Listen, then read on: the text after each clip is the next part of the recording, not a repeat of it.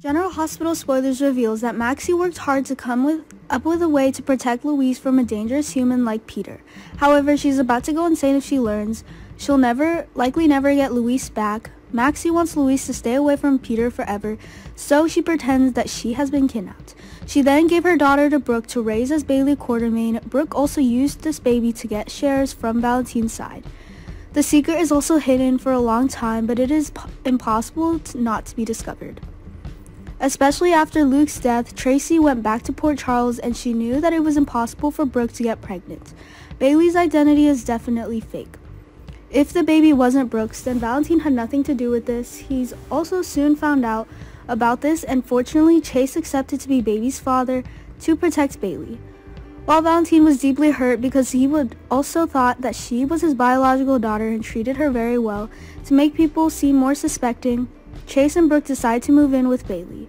Maxie suddenly realized that the story was going in the wrong direction. Bailey's true identity is being discovered by more and more people, and this is clearly too dangerous.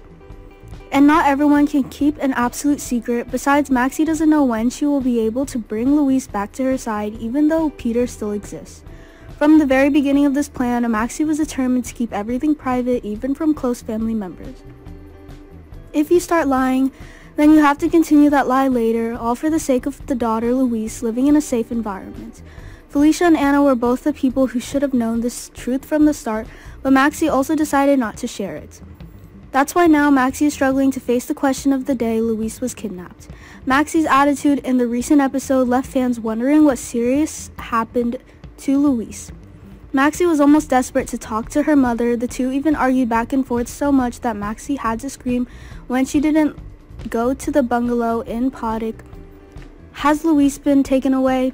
Fans will recall that on the night that Maxie and Brooke carried out their swap plan, there was someone posing as Chloe, aka Marie Hopkins. This fake Chloe also wanted to kidnap Louise, and she almost succeeded in robbing Louise to the ancient well, but then unfortunately he was harmed and died here. She had knocked Austin out before, leaving him unconscious, and Maxie wasn't sure if he witnessed her handing the baby to Brooke. It seems that Peter always has the ability to escape from dangerous situations in a spectacular way. This proves that he continues to exist on General Hospital and is not a threat to be underestimated.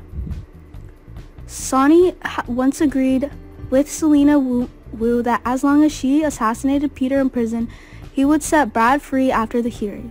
Is it true that Selena took action? But this was still not enough to defeat Peter. Finn hates Peter but still has to help him settle down as a doctor. However, Peter was only in a coma for a short time.